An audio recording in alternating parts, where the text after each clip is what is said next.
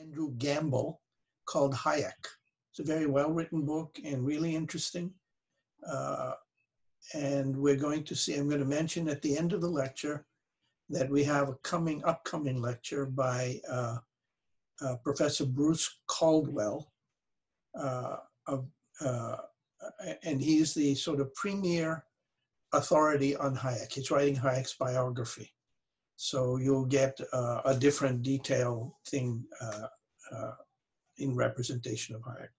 Now, what I was interested in when I read about Hayek was the tremendous number of parallels between Marx and Hayek.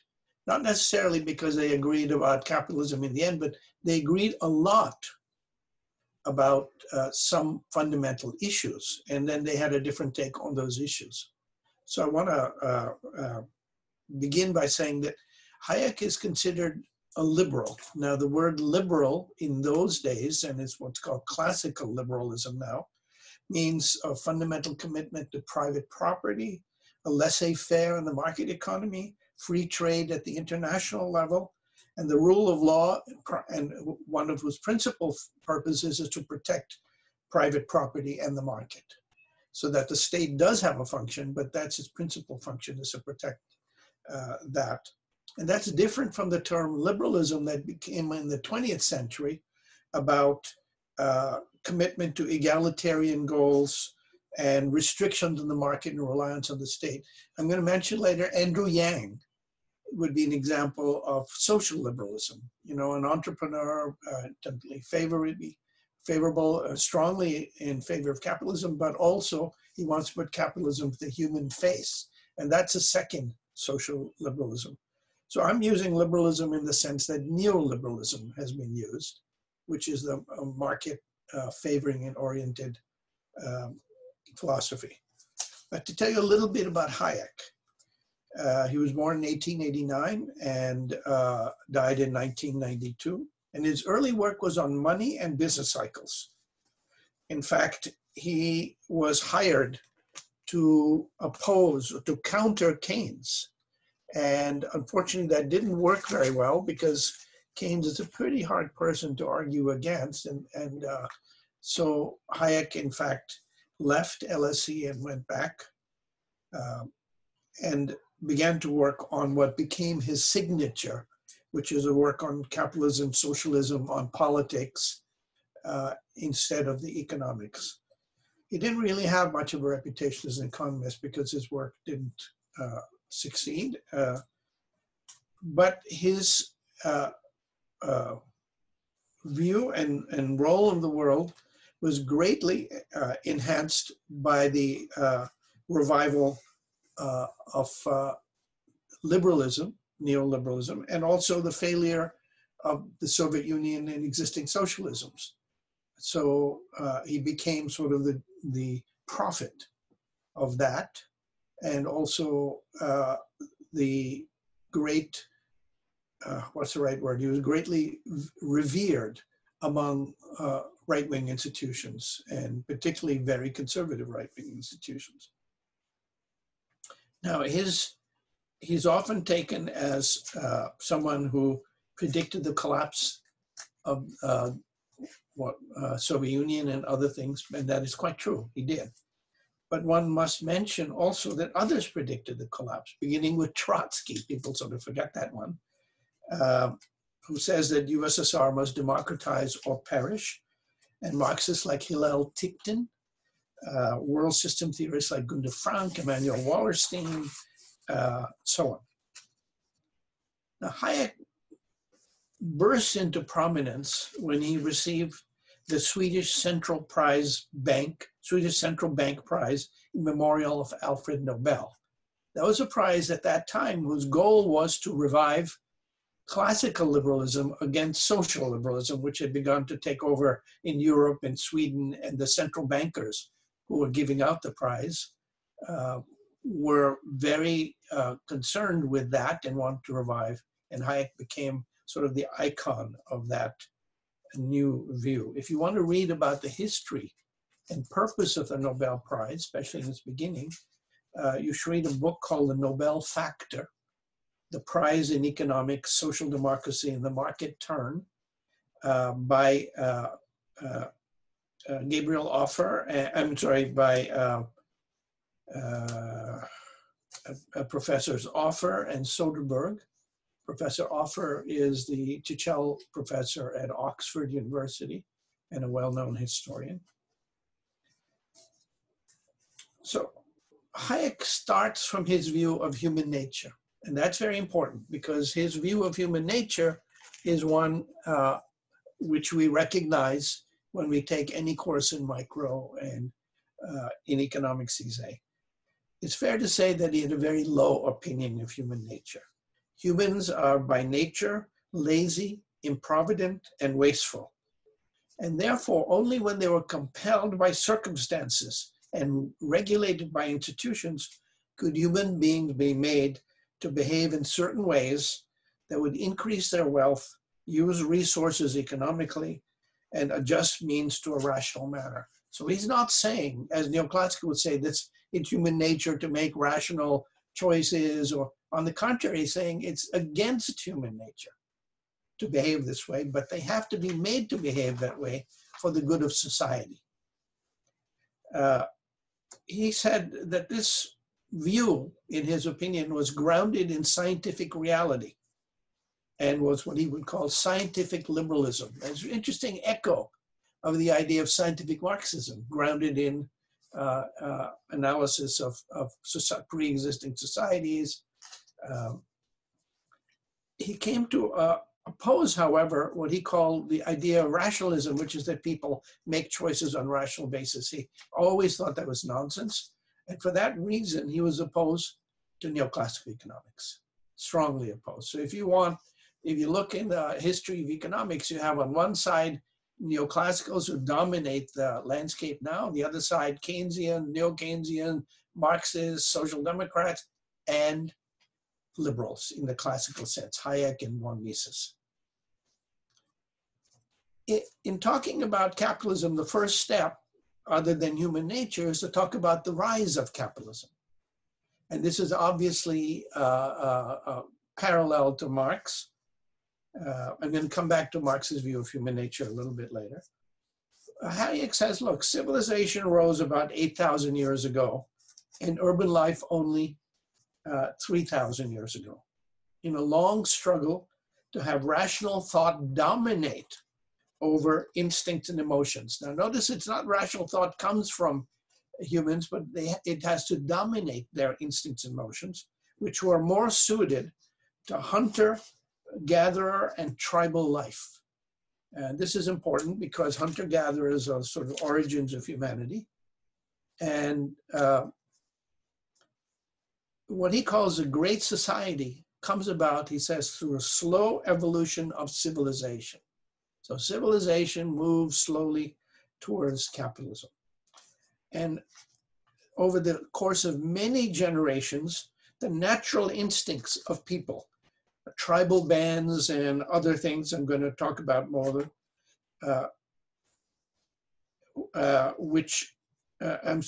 were moved towards self-interest, towards concern with the market.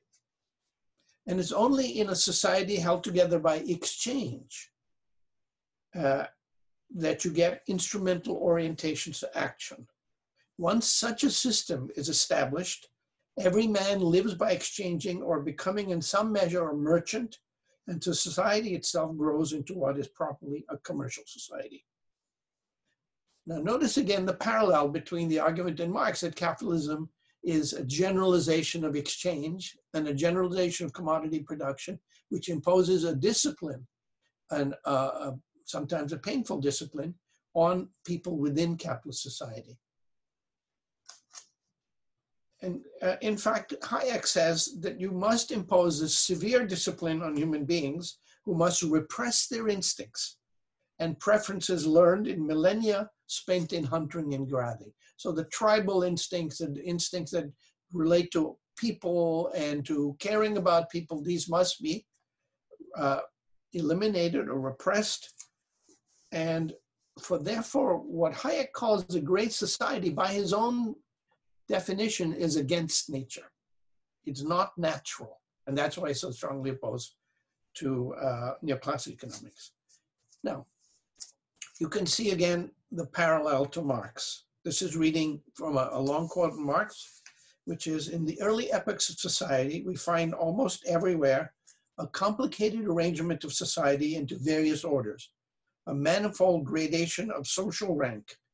In ancient Rome, we have patricians, knights, plebeians, slaves. And in the Middle Ages, we have feudal lords, vassals, guild masters, journeymen, apprentices, and serfs. In almost all of these classes, again, subordinate gradation. So here's a key point, that the pre-existing societies are class societies. Again, a very important point in Marx. So from this, Marx comes to modern society. The modern bourgeois society that has sprouted from the ruins of feudal society has not done away with class antagonisms, but it has established new classes, new conditions of oppression, new forms of struggle in place of the old ones. So you can see the contrast here in Marx and Hayek. This is, of course, the Communist Manifesto that I just read from. So now we come to the idea of the benefits of capitalism. Again, you see this opposition. Hayek says a great society has made possible the support of a population far in excess of the size sustained by any previous society. Hayek and Mises repeatedly insisted that there's no other possible form of society that could support the present size of the world population. Again, you can see the whole echo of them in the discussions about modern wealth and poverty and inequality and how to support the world population. According to Hayek, civilization arose through a process of spontaneous, unplanned development, not by design. So he has no time for the idea of social contracts, states of nature, or any other devices of what he called rationalist liberalism.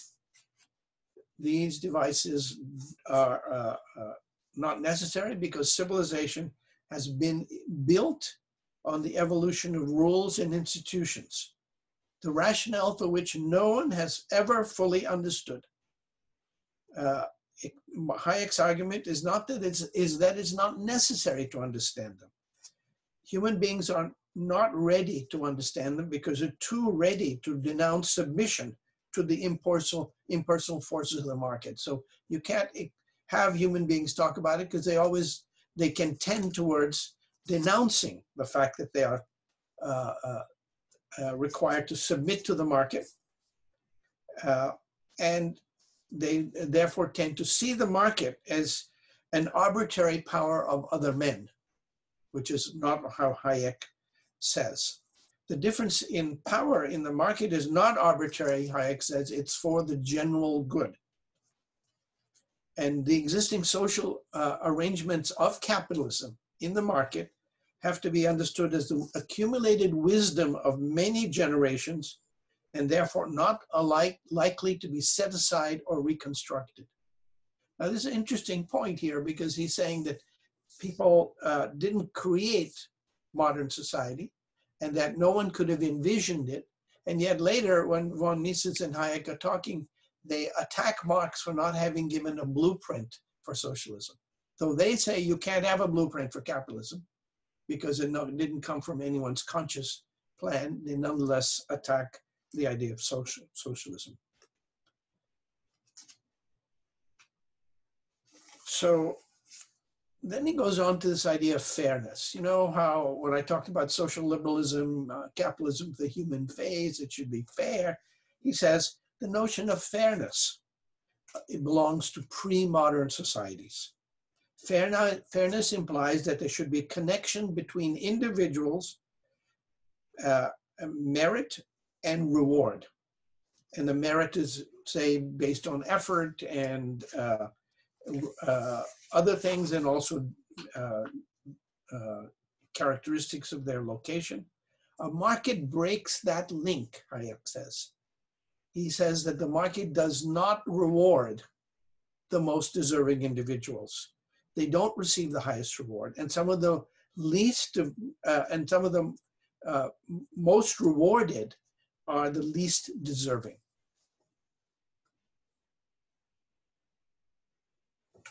So he says, if you want the benefits of a market order in terms of liberty and prosperity, we have to accept the outcomes that we disapprove. Freedom means that in some measure, we have to entrust our fate to the forces that we do not control. I'm going to mention later that Hayek says that one of the tasks of capitalism is to extinguish the natural tendency of children and younger people to care about other people, to have some connection to them and care about what happens to them. That has to be extinguished, and that is one of the fundamental needs of education, according to Hayek. It must teach people that they will not be rewarded because they're the best. They'll not be rewarded for their merit. They will be rewarded because the market has selected them from other things, and they can't say that they were better or better educated or smarter or anything like that. That's very interesting, I think. Now, when it comes to capitalism, he is an enthusiastic of the factory system because it imposes discipline and position on the workforce. Yet he's opposed to any attempt to organize the whole of society in a similar manner. So he likes the factory system, which is most of society, as he himself says, but he's opposed to organizing the whole of society that way, because that would be totalitarianism. And notice what he means by this then. The bulk of society, what, 90%, is subject to the discipline of the factory, not the market alone, but the factory, which is good. But the other 10% should not be interfered with because they represent, so to speak, the winners in the market. And interestingly, when he talks about competition in the market, he does not say that the market succeeds. It's not neoclassical theory. It's not optimal and efficient. He says the development, or he says basically, the development of society depends not on any single invisible hand outcome, but rather the outcome of many clashes of individual wills, the product of many experiments, many mistakes, many failures, as well as successes. There is an order to society, but this order comes from that collision, that set of collisions, rather than some kind of grand design. So it's a spontaneous order. It's the unintended consequence of all the agents using their local knowledge at their disposal to pursue their interests within a framework of general rules that prescribe conduct. This is spontaneous order. It's what we would call now an emergent property. He's saying that this order emerges. So this is his vision of this invisible hand. It's not for the good of individuals, it's the good of society as a whole because it creates greater wealth and liberty.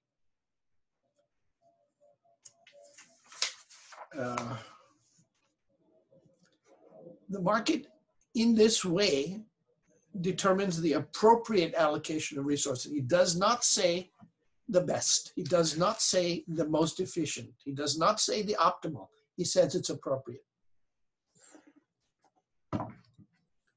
And if we tamper with this, we are tampering in the judgment of the market, and we're imposing our own judgment on what market services are worth. And this will distort the market and lead to a misallocation of resources and eventually to the impoverishment of people and the loss of liberty. Again, the contrast here is not just against Marx, but also against neoclassical economics. And that's why he's not a neoclassical. He doesn't believe in optimality and efficiency and all of that of the market. Quite the contrary. It selects by collision and failure, important point. Some try and some succeed and some fail. He defends the concentration of power, of large-scale capital and existence of companies that are big, vertically, capital intensive and combining many different companies. He says they are not monopolies, unlike trade unions, which are monopolies in his view, because they will be constrained by competition. So big concentrated capitals are good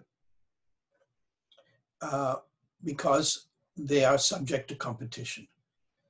Now, I'm going to come back to this point, but this is a very important point in Marx also. I have argued throughout that Marx argues that concentration and centralization. Centralization is the ownership of many individual branches of production by one company or set of countries. Concentration is an increase in capital intensity and scale of production. I would argue that Marx says that this intensifies competition. And if you've taken my courses, you know the details of that argument. That it makes competition, in a sense, more cruel and more abstract, because a large corporation doesn't give a damn about where it's located or who's working for it or who's employed by it, or who's running it. It cares about profit. From here, he moves to the question of method. And the only appropriate method, he says, it has to start from individuals and their subjective valuations. And only this way can we discover the common principles that underlie all human societies. Now, of course, here he's not saying how these subjective valuations are created, but earlier I mentioned that he believes it's very important to create the idea of these valuations and to extinguish among younger people especially, and people who are concerned about other people, extinguish that idea, because that idea is destructive to capitalism. It brings into all these things about fairness and equality and all of that, which should not be permitted. Capitalism does, in a sense, the socially, historically best thing. Now, here you see his emphasis on the power of what Marx would call the bourgeoisie, and the importance of the bourgeoisie, and the non-importance, or at least the need to keep in its place not only human nature, but the working class. And you can see how Marx has a somewhat different view. Again, I'm going to read you a quote from Marx. The bourgeoisie historically has played a most revolutionary role. The bourgeoisie, whenever it's got the upper hand, has put an end to all feudal, patriarchal, idyllic relations. It has pitilessly torn asunder the motley feudal ties that bound man to his so-called natural superiors, and has left remaining no other nexus between man and man other than naked self-interest. You see the echo here. Hayek is saying you should do that, and capitalism does that, and Marx is saying that capitalism does that, though he doesn't say you should do that. Left remaining the callous cash payment. It has drowned the most heavenly ecstasies of religious fervor, of chivalrous enthusiasm, of Philistine sentimentalism, in the icy water of egotistical calculation. It has resolved personal worth into exchange value, and in place of the numberless indefensible chartered freedoms, it has set up that single unconscionable freedom, free trade. In other words, for exploitation, veiled by religious and political illusions, it has substituted naked, shameless, direct, brutal exploitation. You can see how much Marx picks up, or how much Hayek picks up from the idea of what capitalism does, but you also see the core of Marx is different, which is classes, exploitation, and brutality.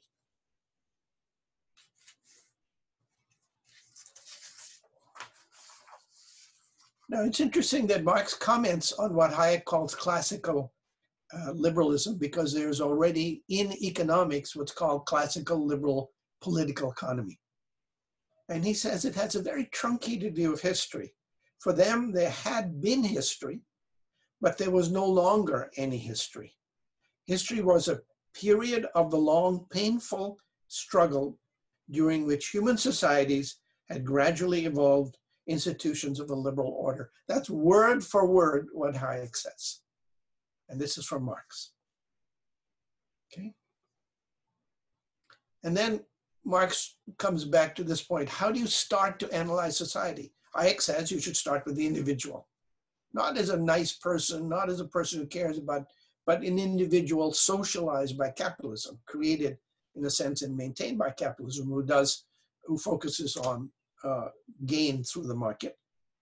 And Marx says only a method that can start from classes can understand capitalism. So he doesn't start from the individual. He starts by the location of the individual in classes. Now, Marx also picks up on this idea that the invisible hand creates the order of the market. But it creates the order, and also he picks up the idea it creates it through collision, which is what Hayek says. But here, his emphasis is on labor, because production is a labor process, and commodity production throws onto the market all these different commodities based on the expectations and goals and hopes of individual producers of commodities, and hence also the individual laborers. And what happens is that these are inconsistent. When you sell something, you're not just hoping to sell it, you're hoping that other people will buy it, and therefore you're making a judgment about their actions. And their actions then depend on the actions of other people, because they're also hoping when they do something that they can either sell or buy. So each individual is making, in a sense, a calculation of the local consequences of the whole market. And that those consequences, as Hayek himself says, are frequently wrong. What comes, the order comes through collision. And this is exactly what Marx says, only he says the social integration that this order represents is the integration of individual laborers, commodity producing laborers, into the needs of society. So they have to produce the right amount of consumption goods and the right amount of investment goods and the luxury goods and all of that. And that comes about not through some optimality, but through the clash of individual goals and actions and the social needs. So in Marx also, this is an emergent property, but in Marx, and indeed it might be said in Harrod, the order comes about in and through disorder. That's one of my favorite phrases, because it's not the optimality of neoclassical economics, which Hayek also sneers at, but rather a collision, a set of collisions that imposes some kind of order on the system. Now, Hayek says that a crucial feature of the market is that it functions as a discovery process through which new ways of satisfying consumers are constantly discovered. Now here, the focus is on the satisfaction of consumers. Marx also says that capitalism, a constant feature, is the discovery of new processes, but it is a discovery of new processes in order to lower costs and to gain bigger markets, and lowering costs enables them to compete more effectively with other capitalists. So this is the explanation in Marx of the constant move towards mechanization. It's not just a discovery of new processes, it's the new processes that will gain more profit. Very important point in Marx. It's the profit that regulates these new processes, not the goal of satisfying human needs. And Hayek also says that the market is very dynamic. It's always new processes, new activities, some win, some fail. And Marx also says the same thing. Capitalism is very dynamic. It evolves quickly, and it's historically evolved, has spread across the world, and different nations adapted to their cultures and also taken them over. The common driving force in Marx is profitability, but the evolution, again, as in Harrod, comes about through errors and variations, some of which survive and others don't. And when I was reading this, I was very much struck by the fact that in biological evolution, one of the crucial things about about biology, is that mutations come about because of errors in replication. It's not like the virus is thinking, aha, they're going to give me penicillin, I'm going to mutate and go against penicillin. Reproduction produces errors. Evolution selects those errors which happen to be beneficial. So mutation is the selection process of errors. And that is pretty close to what Hayek says. I mean, what Hayek says.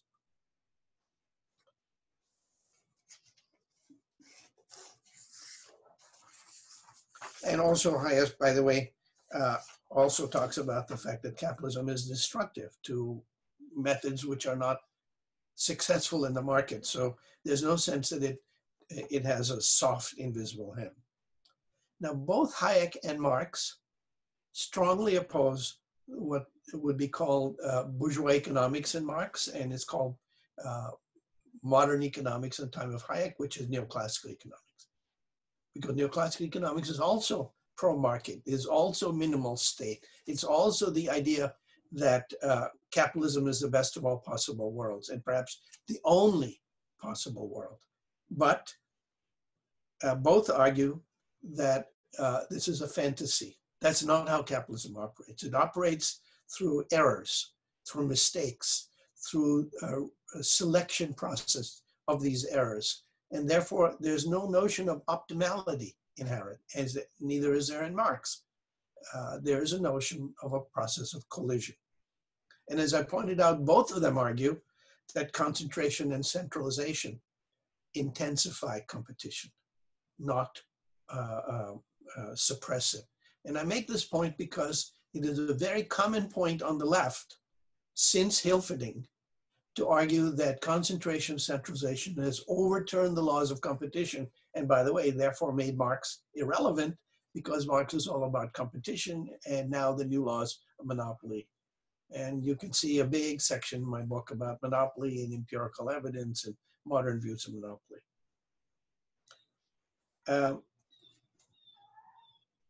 Now, let me turn to this idea, which is again common to Marx and Hayek, which is that capitalism has to create a new consciousness.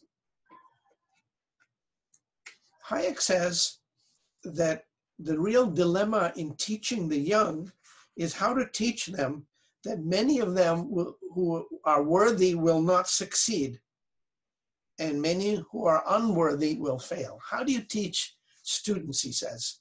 And you teach them to study, and you teach them to work hard, and then you have to teach them that the best ones may fail and the worst ones may succeed. That's the dilemma of capitalism.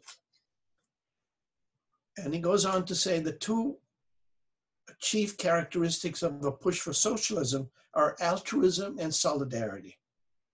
But the two virtues of liberalism are freedom and responsibility.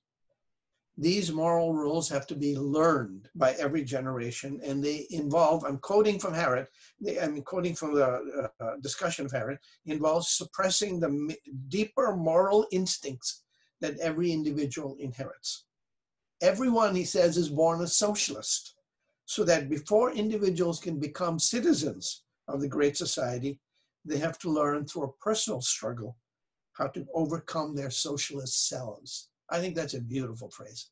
It's very clear that what, and Branko Milanovic wrote to me about this, said that Hayek is basically saying that capitalism has to overcome our innate preferences for solidarity and justice.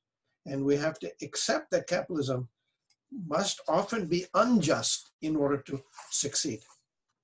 And he made the point, Branko made the point that it's very similar to Pareto's view, that a society to function, one needs to construct myths of the importance of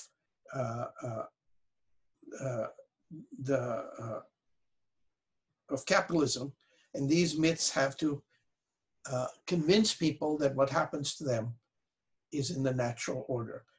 And they have to get rid of ideas of religion, morals, and fairness, because these are false ideas. These ideas will impede capitalism. Now, what's interesting is that Hayek makes it very clear that this is a false consciousness in the sense that it goes against what individuals tend to do, which is relate to other people, relate to ideas of justice and all of that. And Marx calls the same creation of the false consciousness of the virtues of the market and the importance of that, he calls it false consciousness. I shouldn't have said the word false consciousness. He calls it false consciousness. It's a consciousness created by capitalism that to be selfish is the best for society. And obviously, there are many paragraphs and discussions, Marx, about false consciousness and political organizing. But they agree at some fundamental level that capitalism does not reward the best, but only those most successful for its particular domain. And Marx, by the way, does not, as I started from the Communist Manifesto, does not deny the power of capitalism or its appeal.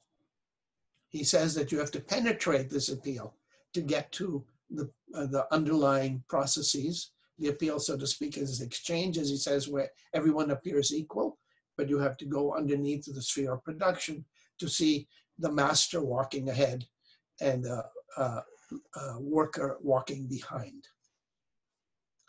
Now, I said I tried to end at 1:30, but I was a little bit late starting. So on the role of the state, Hayek says the function of law in modern society is to prescribe just rules of conduct, not to become involved in the exchange outcomes. So you have to say, these are the rules. You have to support the market. You have to respect property and private ownership and all of that. But the market, the state has no reason or should not be involved in the outcomes, whether one thing is good or bad or whether it's fair, unless it's fair about property rights. He says to accept an argument based on social justice undermines the foundations of impartial justice and destroys the moral basis for free society. Because once you talk about social justice, individuals are no longer able to take full responsibility for their actions. That is to say, if they fail, it's their fault. If they succeed, it's their virtue. And so this is Hayek's answer to the famous quote from Anatole France, which Marx also refers to. The majestic equality of the law is that it forbids the rich as well as the poor to sleep under bridges, to beg in the streets, and to steal bread. And indeed, in some sense, that is what Hayek is saying, and that is also what Marx is saying. Only Marx means it as a sarcasm, and Hayek means it as a virtue. So in the state in Hayek, I keep saying Hayek, sorry, Hayek, the state has to ensure reasonable security, property rights, but you have to draw a line somewhere. Now, it's interesting, later on, he does say that the state should also provide a floor below which no individuals should be allowed to fall. So this is a kind of social floor, not minimum wage per se, but a kind of welfare floor. He says it should provide a minimum income and provide opportunities to improve the conditions to all citizens. And as long as these are compatible with the rule of law and did not attempt to impose an artificial equality on the market, then that's fine. As long as they're not guided by notions of social justice. Now, it's not clear why you should give a minimum floor and not be guided by implications of social justice, because he also says the government should be involved in programs in housing, agriculture, and the environment, after having said the government should not interfere in the market. And he does accept then that there are some instances in which the market does not succeed, market failure, as we now call it in neoclassical economics, and therefore there's an argument for public goods. So here he is verging into the idea that the market does not always succeed, but he's opposed to the welfare state because it leads to the redistribution of income and to some notion of social justice, which he feels is completely destructive to capitalism. And he also opposes progressive taxation, because this is taking away from people what they've earned through their success in the market, which he says is not necessarily because they're better people. And this reminded me of Andrew Yang. Andrew Yang is a capitalist, a liberal capitalist, but he wants to move towards a new form of capitalism, which is minimum standard of living, which is given by a certain income to everybody at the bottom. He wants to move towards a capitalism that maximizes human well-being and fulfillment. Now, this is the capitalism that Hayek is opposed to. This is the social liberalism view of capitalism, which Hayek has spent his life, and which Hayekians and many very conservative institutions have fought against. Now, I'm going to end with just a little statement. There's so many other things, Hayek and Marx, but just this part, so I can make my timing. I have some time. Hayek entirely rejects many of the arguments, most of the arguments of neoclassical economics. He rejects the Walrasian idea of tâtonnement leading to general equilibrium. He's already said there's no such tâtonnement. People collide with each other. Some get killed, some survive, some get stronger, and that collision is what produces the order. And that's the same thing as in Marx, the order through disorder, through the collision of individual wills. So that's a similar argument. And he sneers, he looks down on the neoclassical idea that capitalism achieves some kind of general equilibrium. And in fact, it's interesting, while Ross was actually a socialist who believed that the state was necessary to achieve this general order of the capitalist system. And of course, you can imagine that Hayek was strongly opposed to that, but so was Marx.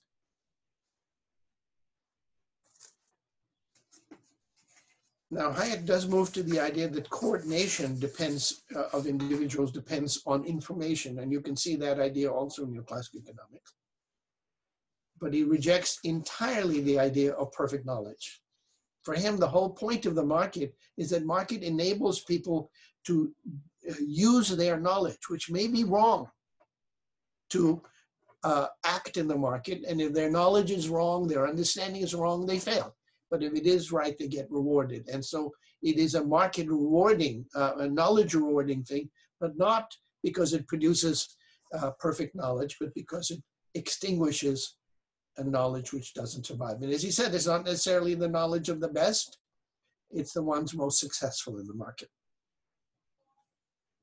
And he says he's opposed to the idea of neoclassical economics because it could be used to support socialist conclusions. And here is the socialist debates, which I may get to if I have time, about how the market functions, whether socialism could be better than the market. And Hayek and von Mises were very involved in that. The market, he says, is an order of a natural system of liberty whose beneficial results come about through unintended consequences. You notice again the reference to emergent properties of unintended consequences of social action rather than through intellectual foresight. He never said that the market ensures efficiency. He is opposed to the idea that it leads to optimality. In fact, his whole theory of knowledge is knowledge through discovery and error. Is opposed to any notions of optimality. He says there is no such thing as an optimum that could be found. The market is an imperfect institution in Hayek's view, like all human institutions, because of uncertainty, because of ignorance, but it is less imperfect than other alternatives, and certainly less imperfect than any attempt to centralize knowledge as in a socialist economy. So it's imperfect, yes, but it's less imperfect than the alternatives. Now, I was struck also here by a contradiction in Hayek. Hayek has said that the market reflects the social choices of individuals and social desires of individuals, but he's also said that education must extinguish the tendency for these social desires to relate to other people and equality and so on. So that means the social desires of individuals in the market are created, not natural. And he says many times they're not natural.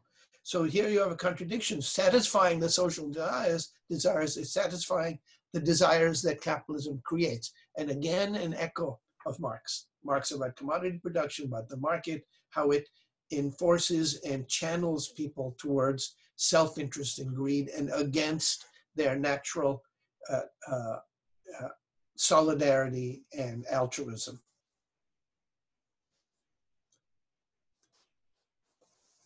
Now, he does say that an action, he does argue for methodological individualism. He says all actions performed by individuals, and therefore the analysis, all actions are performed by individuals, therefore the analysis of social reality must start from individuals, conceived as self-sufficient fixed entities confronting the external world, and responding to opportunities and constraints by making choices and dividing strategies. It doesn't mean the strategies are correct. He therefore opposes all notion of a social collective. He said there is no such thing as a social collective, and therefore by implication, classes, working class, that has no existence and no reality because it only exists, it is any outcomes of the result of individual members. So a collective cannot have its own will and purpose. Individual people do what they need to do. And so a collective such as the government, the union, and nations are all abstractions and have no reality between beyond the fact that they're composed of individuals acting in their interest. Now, the last point I want to bring up, excuse me, is Hayek's political views. Hayek lived to 1992, so he saw the rise of dictatorships all over the world, and he is one of the authors of the idea of the distinction between an authoritarian regime, such as that of Pinochet's Chile, and a totalitarian regime, such as that in the Soviet Union. And what's the distinction? Both destroyed political liberty. That's clear in Chile, it's clear in the Soviet Union. But the authoritarian regime of Chile did not interfere with the market. Private property was left. Markets were not replaced by central direction.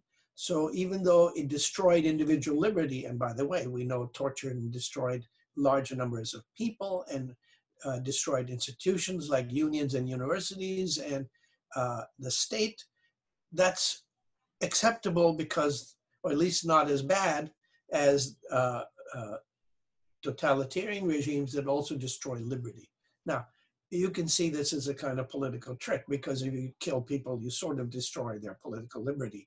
And if you imprison them, you destroy their political liberty. If you drop them out of airplanes, as the Chilean regime does, still living, and you torture them, that destroys their political liberty. But by what Hayek means by political liberty is the role of the market, the dominant role of the market, and of private property. And at this point, he kind of avoids the crucial issue. Now, I'm going to stop there. I have many other things to say, but I did come to 1:30 as I promised.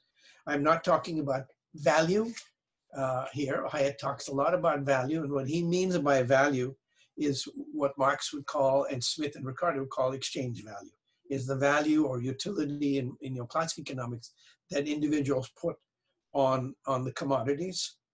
And from his point of view, therefore, capitalism serves the preference of the individuals. Again, a contradiction, because it already said individuals have to be created in order to fit the structure of capitalism.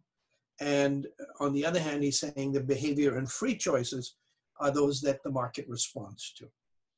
So he says that capitalism must extinguish the socialist instincts and preferences that people tend towards. It must teach them that the market is the best and the best social institution, the last historical structure, but it doesn't mean, and it has to teach them to learn that even the best may fail and the worst may succeed in the market. Now, there's a long digression I could take about value and Marx, but I'm not going to do that here. So that I end at this point and open it up for questions. Thank you.